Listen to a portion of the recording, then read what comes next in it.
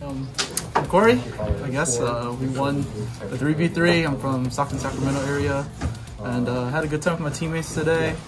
And yeah, I guess we won. What deck were you playing? I was playing Cyberse Eldlich. How were your matchups? It was good. Yeah, a lot of fun. Played a lot of PK today. But any hard matchups, easy matchups? Yeah, David B. Easy. Shout out to David, he's cool. Nice. All right, well, let's check it out. All right, so Cyberse engine. So you know, it's 2022. We have a ton of generic cards. Everything is an engine, and it's a 60 card pile. So Cyberse engine here: 3 gadget, 2 dotscaper, 3 firewall guardian. He's the best one because he makes dark. Then we play the adventure package because it's also 2022 and this engine is way too good. 3 right, 3 temple, 3 one-ofs, Griffin Rider, Fates. You know, more generic engine here, DPE engine. More engine here, we're playing Souls 2 Illusion. I play one of this because I wanted an extra copy here.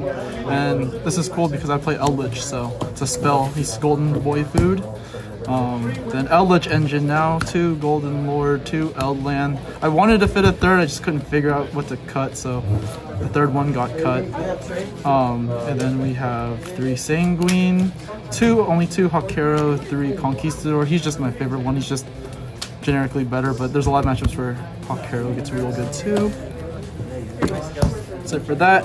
Now all the hand traps going second stuff.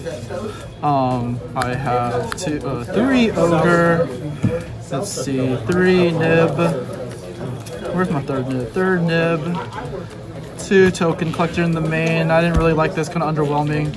1 because I play Cross Out, 1 because I play Cross Out, 3 Ash, 2 Bell, really good for prank kids and also hits Chantress, 1 Foolish, or not Foolish, 1 Lancia, and then 1 Foolish and Cross Out for all the stuff, and I have Scythe here to do the good classic combo that runs this format.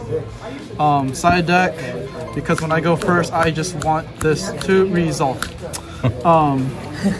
Yeah, so you know, I get like Ash Bait. Basically, they just become combo pieces where if they stop me mid combo, I just set this as does Scythe, or if I actually open full combo plus Ignition, you can actually have a combo where you double Scythe them, so it plays around Droplet.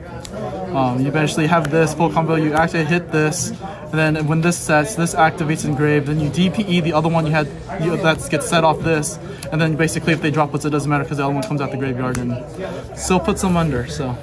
And also because I play 60, I want extra like side deck cards for back row, so this is essentially MST too, if you don't know what this does. So it's really cool too because it's like my 6th copy of 6th copy of Cosmic. So that's the reason why I played this. And then you need to have an artifact in deck to resolve it. So I also set the Lancias and then the Drolls. So because I'm 60 cards, you kind of have to redundantly side. Extra deck, you know, all-star hero guy, Cyberse combo stuff. I play 2 Verdi, just because sometimes the second one comes up because I like to play a little slower game. Because I'm Eldlich, so the second one does come up. The Artemis for the Enchantress, the Hulk combo to kill, 2 Charmers here, both are really good. The Lingaribo for the Cyber stuff, or if I play a trap deck, sometimes it plays through Infirm, and then that. Spider. Alright, man. Big congrats on winning today's event. Any shout outs? Thank you. Yeah, shout outs to the homies, Adrian, Dale, David.